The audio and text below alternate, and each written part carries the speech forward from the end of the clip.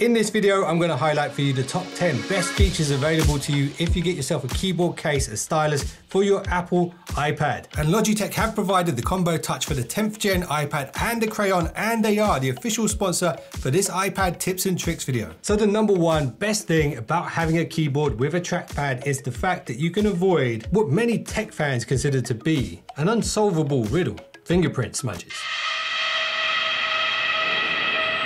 And it could save you money on screen wipes. But arguably, more importantly, you'll unlock the trackpad gestures. Here are some of the most useful ones that you need to know. So the first most useful one is of course the 2-finger swipe. So 2 fingers on a website, you can swipe and scroll all the way down very quickly and scroll all the way back up very quickly without having to touch the screen.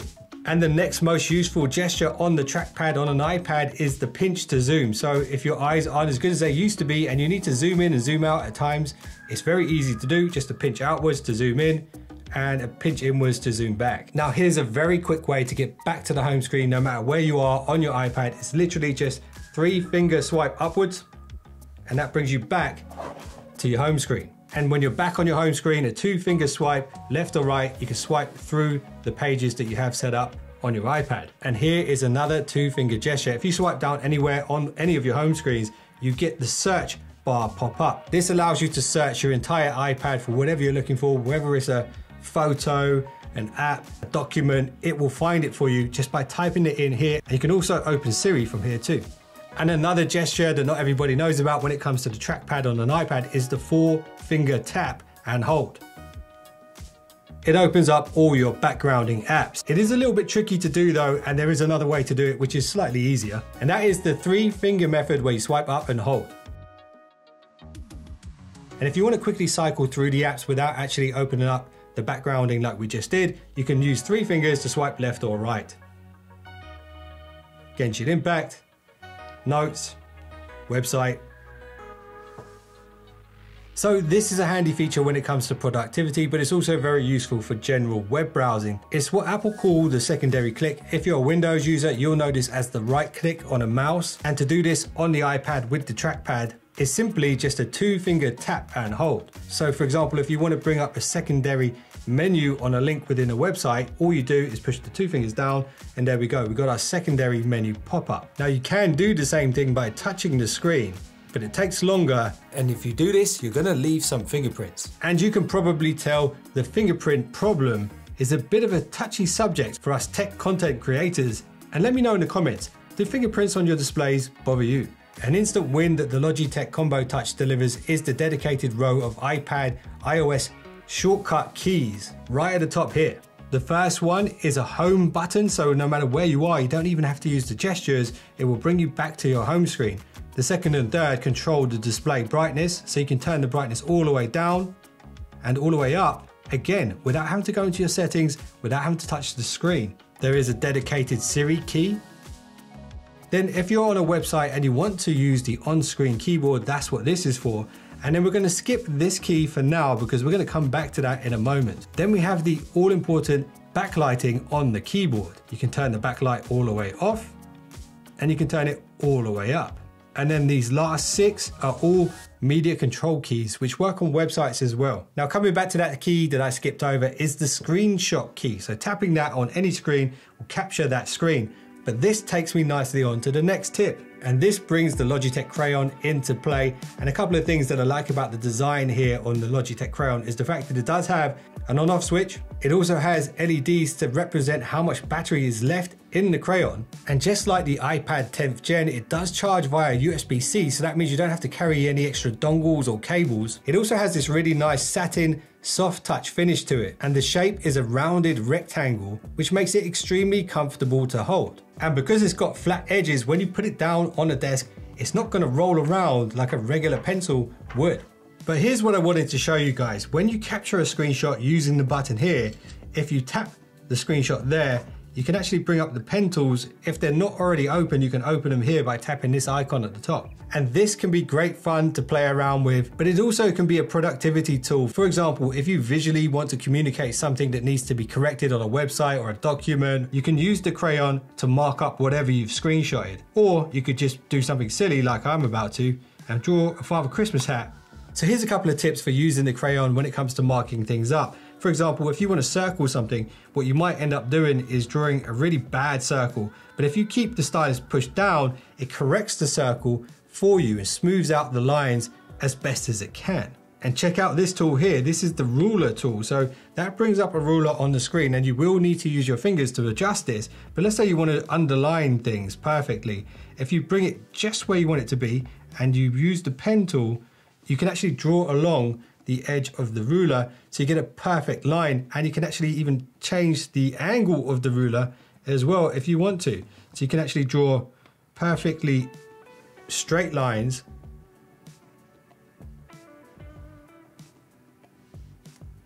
at the perfect angle using the ruler tool. Okay, back to the Combo Touch keyboard case. They call it combo because it's in 2 parts. And one huge advantage here over some other keyboard cases is that you can actually detach the keyboard very easily, but still have the kickstand part of the case attached. And do you realize what this means? It means you can kick back and relax and watch a movie comfortably when you're on a train or a plane. And the great thing about the kickstand is it's very adjustable, and at its smallest, the footprint is very narrow. And this means that hopefully you'll still have some table space left in front of you for some snacks and a drink. And from a productivity standpoint, this kickstand feature could also be great for small presentations in small groups where you don't need a big screen. And for me personally, one of the great use cases for this in this form factor here without the keyboard is using this connected to my Apple Mac laptop as a second screen with the Apple Sidecar feature. And to set this up, all you're going to need is a compatible USB-C cable connected from the iPad to your Apple Mac. Then on your Apple Mac, you need to go to your system settings, then go to displays, and then here, there's a little plus. If you hit that, you'll see iPad is available. And now, thanks to the Logitech Combo Touch kickstand, I can set this up perfectly as a second screen for when I'm editing videos. I can put my timeline over there or my editing effects over there and do all of the main editing here on the bigger screen. Number 6, so one of the most important aspects and often the number one reason for buying any case for any device is protection, because you want to keep your expensive Apple device safe. And the great thing about the Logitech Combo Touch is the fact that when the keyboard is attached, your tablet is fully protected on all sides. The Combo Touch wraps all of the edges with a hard-wearing, shock-resistant rubber bumper. The rear camera sits below the cutout so it won't scratch and scrape on surfaces. In fact, the only part of the device that's exposed is the Touch ID sensor, but again, that's recessed in there, and the bumper will protect it from touching any surfaces unless you're incredibly unlucky and it lands on a stone that just manages to get in that gap. And I think there's a good chance I just jinxed myself. And one important feature that stands out when you compare this to other keyboard cases is the fact that when you do detach the keyboard itself, the tablet still remains in the bumper case and the back of the device is still safe. With some keyboard cases, when you detach the keyboard, you actually detach the case entirely, so the iPad is completely unprotected at that point. So this one's kind of self-explanatory and probably a very good reason why you'd want to buy something like this from Logitech. It is, of course, the typing experience. On-screen keyboards on phones are okay, but on a tablet, they're a bit rubbish. Imagine writing an entire essay on the on-screen keyboard. Think of the fingerprint situation. That would be enough to turn almost anyone to the dark side. Now, in my opinion, this keyboard is excellent. The keys are very tactile, very clicky. They don't feel spongy, and they have a respectable amount of travel to them considering how thin the keyboard is itself. They also have that really nice backlighting feature for when you're working in those lower light conditions. And something that I think is really underrated when it comes to a keyboard on a tablet is keyboard shortcuts. And even I myself neglect a lot of keyboard shortcuts. So do share your favorite iPad keyboard shortcuts in the comments. But here are my 3 most used ones. With the text highlighted, if you hold down Command and C, that copies the text. Then if you tap Command V, that pastes the text as many times as you like. Now, if you want to cut text, it's Command and X. And then here's a 4th bonus one, which I use all the time, and that is Command and A to select everything. Again, from here, we can Command X to cut, Command V to paste, Command C to copy, Command V, and we can paste as much as we want using those keyboard shortcuts. But like I said before, there are so many more of these shortcuts. If you want to learn about them, just search for Apple keyboard shortcuts for iPad, and you might actually be surprised at how many of them there actually are. Okay, let's go back to the Logitech Crayon and a set of productivity tools that you can unlock with a stylus like this. It's the Apple Scribble functionality. So here's some quick functionality tools that you can use with the stylus on the Notes app. So you can bring up all of the pen tools like before, but let's say you just want to correct a word. Let's say this one here, we just double tap any word and it will highlight it. Now let's say we want to highlight a series of words, 3 or 4. There's an easy way to do this as well. We can literally just draw a line through those words and it highlights all of those words. So let's do that again, long line through all of this and it highlights all of those words. Or let's say we want to highlight an entire paragraph of text. We can do that very quickly as well by triple tapping any word in that paragraph. Or let's say you've spotted a mistake somewhere in your text where 2 words are joined together that shouldn't be. You can actually add a space just by drawing a line in between those 2 words. It separates them. Or if there's a major mistake and you want to get rid of some of the text, you can do that very easily as well, literally just by scribbling out the mistake.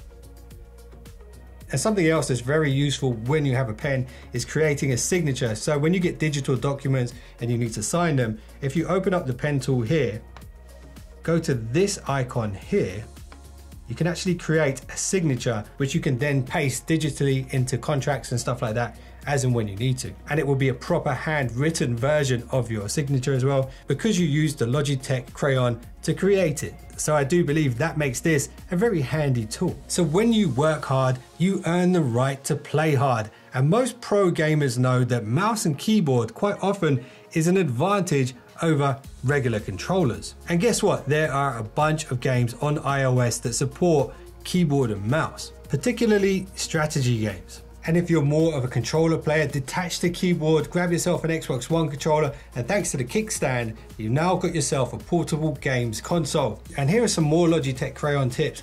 If you go into the settings on your device,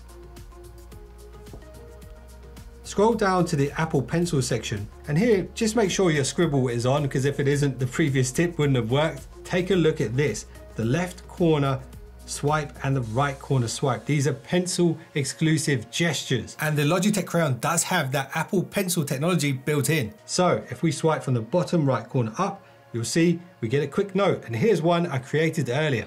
The little pen icon here brings up all of the pen tools just like before, and you already know how to use those. Now if we swipe inwards from the left corner, we take a screenshot, and again we get the pen tools, and this is just another method of capturing a screenshot without having to touch the screen, without having to touch the buttons, without having to create fingerprints. And you already know how I feel about fingerprints. And here's one last power tip when it comes to using the Logitech Crayon on a daily basis with your iPad, and it's this tool here. So this enabled the pen tool first, and this one here with the letter A on it, that's your handwriting to text conversion tool. So make sure you subscribe to the channel, and yeah. Now listen here, if you're an Apple user and you own an iPhone or an Apple Watch or an Apple Mac and you want to uncover more hidden tips and tricks for those devices, I've handpicked some videos for you guys to check out. The thumbnails are on screen right now. Go check them out, and if you do, I'll see you in the next one. Don't be late.